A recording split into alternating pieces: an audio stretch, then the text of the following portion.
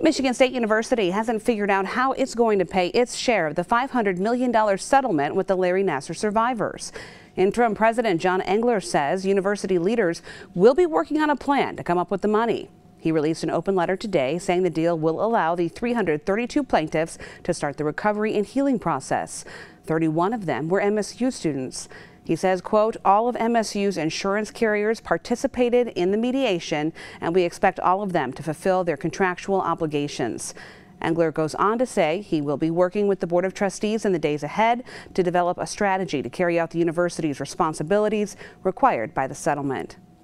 The $500 million settlement is just the beginning of what MSU is paying because of the Nassar scandal.